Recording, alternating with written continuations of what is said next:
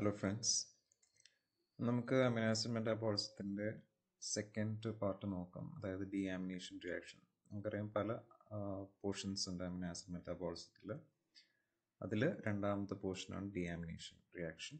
Okay, അപ്പോൾ ആദ്യത്തെ transamination, രണ്ടാമത്തെ ഡീആമിനേഷൻ, മൂന്നാമത്തത് ഡീകാർബോക്സിലേഷൻ. ഇത് പലപ്പോഴായിട്ട് യൂണിവേഴ്സിറ്റി എക്സാമിന് ചോദിച്ചു കണ്ടിട്ടുള്ളതാണ്. നമുക്ക് ആ പോർഷനിലോട്ട് പോവാം. ഡീആമിനേഷൻ റിയാക്ഷൻ രണ്ട് തരത്തിലുള്ള ഡീആമിനേഷൻ റിയാക്ഷൻ ഉണ്ട്. അതായത് നമുക്കറിയാം ഡീആമിനേഷൻ എന്ന് വെച്ചാൽ എന്താണ്? It is basically removal of amine in the form of ammonia. Correct. ഇത് രണ്ട് രീതിയിൽ നമുക്ക് ക്ലാസിഫൈ ചെയ്യാൻ പറ്റും. First one is oxidative and second is known oxidative. Oxidative ഡീആമിനേഷൻ എന്ന് പറയുമ്പോൾ ഇതെല്ലാം എൻസൈംസ് കാറ്റലൈസ് ചെയ്യുന്നതാണ്. ഓക്സിഡേറ്റീവ് സ്പെസിഫിക് ആയിട്ട് രണ്ട് എൻസൈംസ് ആണ് വരുന്നത്. First one is L-glutamate dehydrogenase and second one is amino acid oxidase. അപ്പോൾ ഈ രണ്ട് എൻസൈം നമുക്കറിയാം ഓക്സിഡേഷൻ എന്ന് പറയുമ്പോൾ റിമൂവൽ ഓഫ് ഹൈഡ്രജൻ അവിടെ വരുന്നുണ്ട്. അപ്പോൾ ഈ രണ്ട് റിയാക്ഷനും എൻസൈം കാറ്റലൈസ് ചെയ്യുമ്പോൾ അതിൽ നിന്ന് ഹൈഡ്രജനെ നമ്മൾ റിമൂവ് ചെയ്യും in the form of along with amine in the form of ammonia. അതുകൊണ്ടാണ് അതിനെ ഓക്സിഡേറ്റീവ് ഡീആമിനേഷൻ എന്ന് നമ്മൾ വിളിക്കുന്നത്. ഓക്കെ, അത് കുറച്ചും കൂടി ഡീറ്റെയിൽഡ് ആയിട്ട് ആ ഒരു പോർഷൻ നോക്കുമ്പോൾ നമുക്ക് കൂടുതൽ മനസ്സിലാവും. Second is known oxidative ഡീആമിനേഷൻ. അപ്പോൾ നോൺ ഓക്സിഡേറ്റീവ് ഡീആമിനേഷൻ്റെ വേറൊരു പേരാണ് ഡയറക്റ്റ് ഡീആമിനേഷൻ എന്നുള്ളത്. രണ്ട് രീതിയിൽ നടക്കാം. Deamination along with dehydration and deamination along with desulfhydration. ആ രണ്ട് രീതിയിലാണ് ഇവിടെ ഡീആമിനേഷൻ റിയാക്ഷൻ നടക്കാൻ പോകുന്നത്. ഓക്കെ, അപ്പോൾ നമുക്ക് നോക്കാം എന്താണ് ആദ്യത്തെ ഓക്സിഡേറ്റീവ് ഡീആമിനേഷൻ എന്നുള്ളത്. ഓക്സിഡേറ്റീവ് ഡീആമിനേഷനിൽ ഏറ്റവും ആദ്യം നമ്മൾ പറഞ്ഞ എൻസൈമിൻ്റെ പേരാണ് L-glutamate dehydrogenase. ഇനി രണ്ടാമത്തതോ അമിനോ ആസിഡ് ഓക്സിഡേസ്. ഓക്കെ, അപ്പോൾ ഏത് രീതിയിലാണ് L-glutamate dehydrogenase oxidative deamination ചെയ്യുന്നത്? ഓക്കെ, ഹിയർ നമ്മൾ പറഞ്ഞു there is removal of amine അല്ലെങ്കിൽ removal of nitrogen in the form of ammonia from an amino acid. അല്ലേ, അമിനോ ആസിഡിൽ നിന്നും അമോണിയ രൂപത്തിലാണ് ആ പറയുന്ന നൈട്രജൻ റിമൂവ് ചെയ്യപ്പെടുന്നത് in the presence of enzyme L-glutamate dehydrogenase. ഹൈഡ്രോജേസിന് രണ്ട് കോഫാക്ടേഴ്സ് ആവശ്യമാണ്. ഇതിലേതെങ്കിലും ഒന്ന്. ഓക്കെ, ഒന്നില്ലെങ്കിൽ NAD+ അല്ലെങ്കിൽ NADP+. ഏതിലെങ്കിലും ഒരു കോഫാക്ടറാണ് L-glutamate dehydrogenase യൂസ് ചെയ്യാൻ പോകുന്നത്. ഓക്കെ, അപ്പോൾ in the presence of cofactor L-glutamate gets converted to alpha keto ഗ്ലൂട്ടറേറ്റ്. അപ്പോൾ നമ്മൾ പറഞ്ഞു അമോണിയ ലിബറേറ്റ് ചെയ്യും. Along with that there is N oxidation. Oxidation എന്ന് പറഞ്ഞു കഴിഞ്ഞാൽ H+ നമ്മൾ അവിടെ നിന്ന് മാറ്റുന്നുണ്ട്. റൈറ്റ്.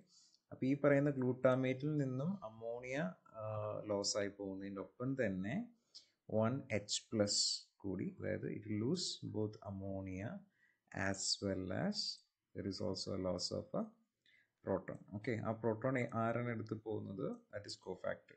NADPയും അതേപോലെ NAD+നും എടുക്കാനുള്ള കഴിവുണ്ട്. അതിലേതെങ്കിലും ഒന്ന് എടുത്തു പോകും. ഇപ്പോൾ NADP ആണ് എടുക്കണമെന്നുണ്ടെങ്കിൽ ഇറ്റ് ബിക്കംസ് NADPH. NAD ആണെങ്കിൽ ഇറ്റ് ബിക്കംസ് NADH. ഓക്കെ, ആ രീതിയിൽ കോഫാക്ടേഴ്സ് ആക്ട് ചെയ്യുന്നു. ഇനി അതിൽ നിന്ന് എന്താണ് ഉണ്ടാകാൻ പോകുന്നത്? It forms alpha keto ഗ്ലൂട്ടറേറ്റ്. അപ്പോൾ ഇവിടെ എന്തൊക്കെയാണ് സംഭവിച്ചത്? അമോണിയ ലോസ് ആയി പോകുന്നുണ്ട്. Along with there is also loss of A proton. അപ്പോൾ പ്രോട്ടോൺ പോയി കഴിഞ്ഞാൽ it is what called as oxidation. Correct. അതുകൊണ്ടാണ് we call it as oxidative deamination, because hydrogen പോകുന്നുണ്ട്, അതിൻ്റെ ഒപ്പം തന്നെ അമോണിയ ഡീആമിനേഷൻ നടക്കുന്നു. അതായത് loss of amine in the form of ammonia അല്ലെങ്കിൽ loss of nitrogen in the form of ammonia അവിടെ സംഭവിക്കുന്നുണ്ട്. ഓക്കെ, ഇതിനെയാണ് ഓക്സിഡേറ്റീവ് ഡീആമിനേഷൻ എന്ന് വിളിക്കുന്നത്. അപ്പോൾ നമുക്കറിയാം ഒരു എൻസൈമിൻ്റെ കേസ് കൂടി നമ്മളവിടെ പറഞ്ഞിരുന്നു. That is amino acid oxidase. അതെങ്ങനെയാണ് ആക്ട് ചെയ്യുന്നത് അല്ലെങ്കിൽ അത് എവിടെയാണ് ആക്ട് ചെയ്യുന്നത് എന്ന് നമുക്ക് നോക്കാം. ഓക്കെ, അപ്പോൾ ഇതെവിടെയാണ് ആക്ട് ചെയ്യുന്നത്? അമിനോ ആസിഡ് ഓക്സിഡേസ് ആക്ട് ചെയ്യാൻ പോകുന്നത് ലിവർ ആൻഡ് കിഡ്നി സൈഡിലാണ്. It's A minor pathway. മറ്റേത് മേജറായിട്ട് ആക്ട് ചെയ്യുന്ന ഒരു എൻസൈമാണ് L-glutamate dehydrogenase എന്ന് പറയുന്നത്. ഓക്കെ, അതേസമയം രണ്ടാമത് പറഞ്ഞത് അമിനോ ആസിഡ് ഓക്സിഡേസ് എന്ന് പറയുന്നത് കുറച്ചും കൂടി ലെസ് സിഗ്നിഫിക്കൻ്റ് ആയിട്ടുള്ള അല്ലെങ്കിൽ അത്രയും മേജർ അല്ലാത്തൊരു ഓക്സിഡേറ്റീവ് പാത്വേ ആണ്. ഇനി സ്ട്രക്ചർ വൈസ് നമുക്കൊന്ന് നോക്കാം. ഫോർ ഓക്സിഡേറ്റീവ് ഡിയാമിനേഷൻ റിയാക്ഷനിൽ എൽ ഗ്ലൂട്ടാമേറ്റിൻ്റെ എങ്ങനെയാണ് ആക്ട് ചെയ്യുന്നത് നോക്കാം. So this is L ഗ്ലൂട്ടാമേറ്റിൻ്റെ structure. നമുക്കൊന്ന് നോക്കി നോക്കാം. COO മൈനസ് ഉണ്ട്, then there is CH, NH3, താഴത്തേക്ക് CH2, CO മൈനസ്. ഓക്കെ, അപ്പോൾ ഇതാണ് എൽ ഗ്ലൂട്ടാമേറ്റിൻ്റെ സ്ട്രക്ചർ എന്ന് പറയുന്നത്. അപ്പോൾ നെക്സ്റ്റ് സ്റ്റെപ്പിൽ നമുക്കറിയാം NAD പ്ലസ് അല്ലെങ്കിൽ NADP പ്ലസിൻ്റെ പ്രസൻസിൽ which are acting as cofactors water molecule add ചെയ്യുന്നുണ്ട്. along with there is the enzyme which is L-glutamate dehydrogenase. ഇവിടെ ഈ പറയുന്ന NH3 H plus ആയിട്ട് വാട്ടറിൽ നിന്നുള്ള H plus ആയിട്ട് കമ്പൈൻ ചെയ്തിട്ട് it forms ammonium ion NH4 plus. ഇനി ഈ പറയുന്ന ഹൈഡ്രജൻ, ആ ഹൈഡ്രജൻ നമ്മൾ ഗ്രീനിലാണ് മാർക്ക് ചെയ്തിരിക്കുന്നത്. ആ മാർക്ക് ചെയ്തിരിക്കുന്ന ഹൈഡ്രജൻ ഇനി ആറ്റപ്പാണ് പോകാൻ പോകുന്നത്. It goes along with either NAD plus or NADP plus and it forms NADH അല്ലെങ്കിൽ NADPH. അങ്ങനെ ആ ഒരു ഹൈഡ്രജൻ ആണ് NAD അല്ലെങ്കിൽ NADH NADPH എടുത്തിട്ട് പോകാൻ പോകുന്നത്, NADP എടുത്തിട്ട് പോകാൻ പോകുന്നത്. ഓക്കെ, അപ്പോൾ ആ ഒരു ഹൈഡ്രജൻ ലൂസ് ചെയ്യുന്ന കൊണ്ടാണ് Y we call it as oxidative എന്ന് വിളിക്കുന്നത്. ഓക്കെ, ഓക്സിഡേറ്റീവ് എന്ന് വിളിക്കും. ഇനി അതേപോലെ അമീൻ പോകുന്നുണ്ട്, നൈട്രജൻ പോകുന്നുണ്ട് in the form of ammonia. That is Y we call it as deamination. So together it became oxidative deamination. Okay, അടുത്തതായിട്ട് നമ്മൾ പറഞ്ഞ അമിനോ ആസിഡ് ഓക്സിഡേസും ഓക്സിഡേറ്റീവ് ഡിയാമിനേഷൻ എന്ന് പറയുന്ന പാത്വേ ആണ് ഫോളോ ചെയ്യുന്നത്. But it is comparatively less significant pathway, ഒരു minor pathway ആണ്. മെയിനായിട്ട് ലിവർ ആൻഡ് കിഡ്നിയിലാണ് കാണപ്പെടുന്നത്. രണ്ട് കോഫാക്ടേഴ്സ് ആണ് ഇവിടെ ആക്ട് ചെയ്യുന്നത്. One is FMN and the other one is FAD. അപ്പോൾ ഒരു അമിനോ ആസിഡിൻ്റെ സ്ട്രക്ചർ നിങ്ങൾ വരയ്ക്കുക. ഓക്കെ, നമുക്കറിയാം FMN അല്ലെങ്കിൽ FADൻ്റെ പ്രസൻസിൽ രണ്ട് ഹൈഡ്രജനെ അത് എടുത്തു പോകുന്നുണ്ട് അല്ലേ. ഒരു ഹൈഡ്രജൻ ഇവിടെ നിന്നും മറ്റേത് തൊട്ടടുത്തിരിക്കുന്ന കാർബണിൻ്റെ ഹൈഡ്രജനും തമ്മിൽ ആണ് പോകുന്നത്. FMN becomes FMNH2. ഇനി FAD ആണെങ്കിൽ ഇറ്റ് ബിക്കംസ് FADH2. അപ്പോൾ രണ്ട് ഹൈഡ്രജനെ അവിടെ എടുത്തിട്ട് പോയിട്ടുണ്ട് അല്ലേ. അപ്പോൾ ഒരു ഹൈഡ്രജൻ ഈ പറയുന്ന അമീനിലുള്ള ഒരു ഹൈഡ്രജനും പിന്നെ അതേപോലെ തൊട്ടടുത്ത് കാർബണിനോട് അറ്റാച്ച് ചെയ്ത് കിടക്കുന്ന ഹൈഡ്രജനുമാണ് പോകുന്നത്. ഓക്കെ, അത് കഴിഞ്ഞ് നമുക്ക് കിട്ടുന്ന മോളിക്യൂളിൽ നമുക്കറിയാം പുതിയതായിട്ട് ഡബിൾ ബോണ്ട് ഫോം ചെയ്തിട്ടുണ്ടാകും. ആ ഡബിൾ ബോണ്ട് എവിടെ നിന്നാണ് വന്നത്?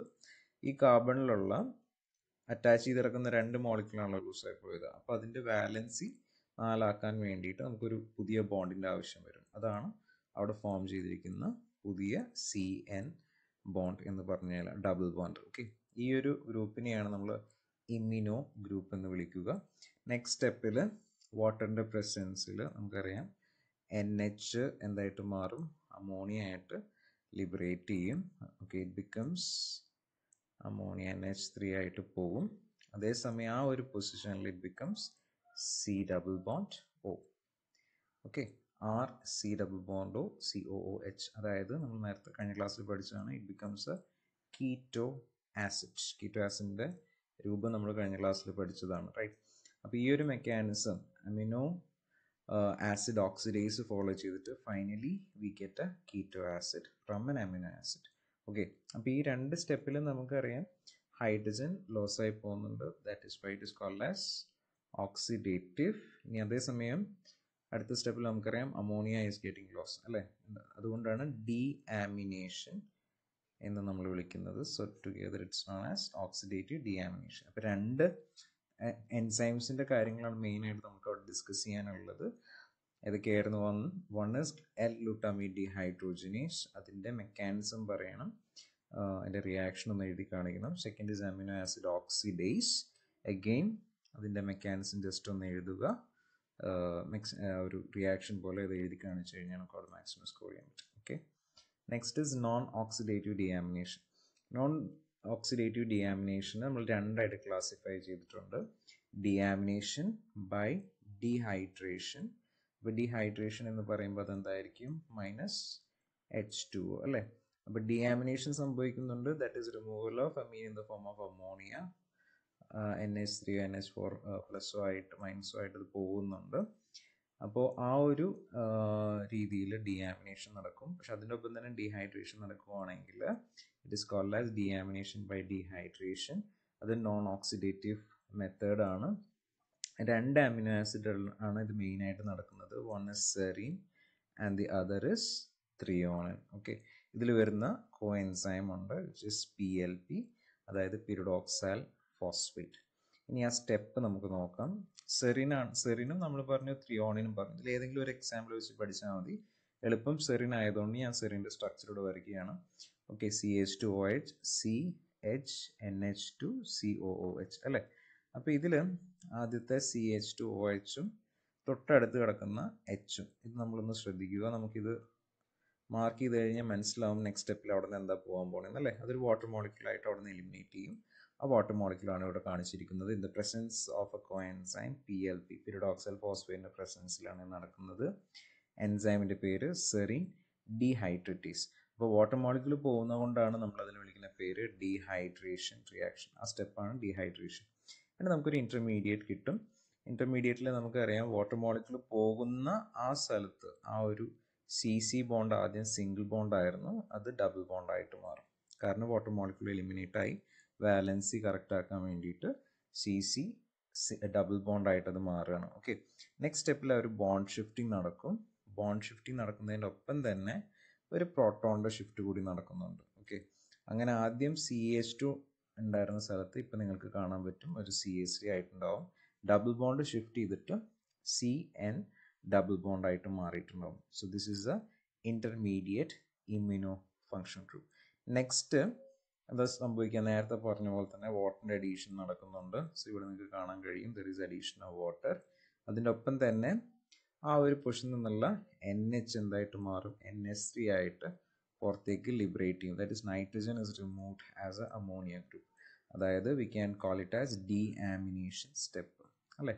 NH പോയി കഴിഞ്ഞാൽ N പോയി കഴിഞ്ഞാൽ നമ്മൾ നേരത്തെ പറഞ്ഞു it is A ഡീആമിനേഷൻ step in the form of ammonia, right. ഇനി ഫൈനലി നമ്മൾ നോക്കിക്കഴിഞ്ഞാൽ അവിടെയുള്ള C ഡബിൾ ബോണ്ട് N ആയിരുന്നു. ആ ഒരു പൊസിഷനിൽ NHനെ റീപ്ലേസ് ചെയ്ത് നമുക്ക് കാണാൻ കഴിയും ഓക്സിജൻ കയറിയിരിക്കുന്നത്. ഇത് നമ്മൾ മുന്നേ പഠിച്ചിട്ടുള്ളതാണ്. This is pyruvate CH3C double ബോണ്ടോ COOH, or else we can call it as a keto acid, correct? അപ്പോൾ it forms a keto acid. ഇതാണ് what we call it as deamination by dehydration. Water molecule ഇടുന്ന loss ആയി പോകുന്നുണ്ട്. അതിൻ്റെ ഒപ്പം തന്നെ nitrogen will be lost in the form of ammonia, correct. അടുത്തത് ഡീആമിനേഷൻ by ഡീസൾഫൈഡ്രേഷൻ ആണ്. മറ്റൊരു ഡീഹൈഡ്രേഷൻ ആണെങ്കിൽ ഇവിടെ നമ്മൾ പറയുന്നത് ഡീസൾഫൈഡ്രേഷൻ എന്നാണ്. അപ്പോൾ എന്താണ് ഡീസൾഫൈഡ്രേഷൻ നമുക്ക് നോക്കാം. മറ്റൊരുത്ത് H2O ആണെങ്കിൽ ഇവിടെ പോകാൻ പോകുന്നത് H2S ആയിരിക്കും. അപ്പോൾ നമ്മൾ നേരത്തെ കണ്ട സ്ട്രക്ചറിൽ ഈ ഒരു പൊസിഷനിൽ എന്തായിരുന്നു, OH ആയിരുന്നു. ഇവിടെ നമ്മൾ എഴുതേണ്ടത് SH. ആ ഒരു ഡിഫറൻസ് മാത്രമേ ഉള്ളൂ. നിങ്ങൾ നോട്ട് ചെയ്യുക, അവിടെ നമ്മൾ OH ആയിരുന്നു ആദ്യം എഴുതിയിട്ടുണ്ടായിരുന്നെങ്കിൽ ഈ കേസിൽ ഡീസൾഫൈഡ്രേഷനിൽ OHനെ റീപ്ലേസ് ചെയ്ത് നിങ്ങൾ എന്താ എഴുതണ്ടേ, SH. ഇനി നേരത്തെ വരച്ച പോലെ തന്നെ ഒന്നുകൂടി വരയ്ക്കുക.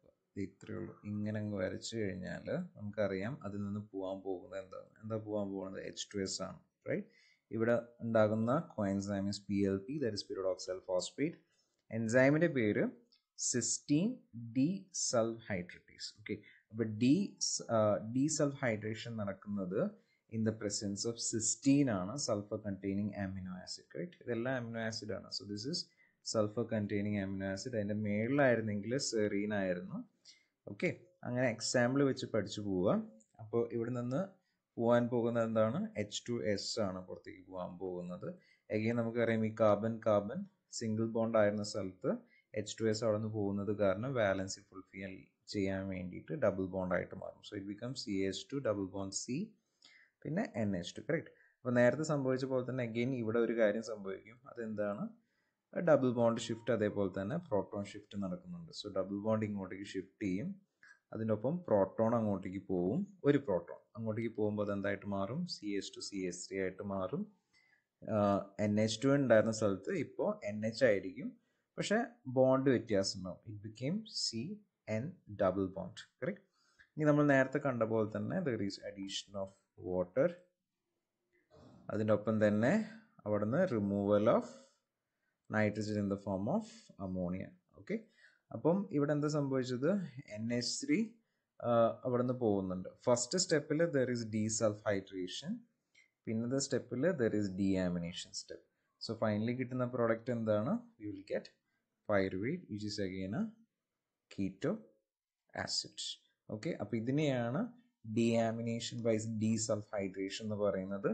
തൊട്ട് മുന്നേ നമ്മൾ കണ്ടത് ഡീആമിനേഷൻ ബൈ ഡീഹൈഡ്രേഷൻ.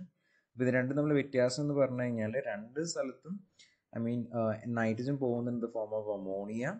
പക്ഷെ ഒരു സ്ഥലത്ത് ഡീഹൈഡ്രേഷൻ ആണ് ആദ്യം സംഭവിക്കുന്നത്, ദെൻ ഫോളോഡ് ബൈ ഡീആമിനേഷൻ.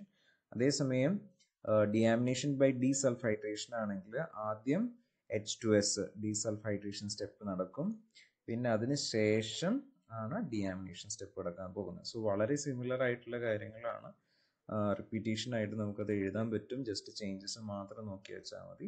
ഓക്കെ, അപ്പോൾ ഈ രീതിയിൽ അതങ്ങ് പഠിച്ചു പോവാം. റൈറ്റ്, ഓൾറൈറ്റ്, ശരി.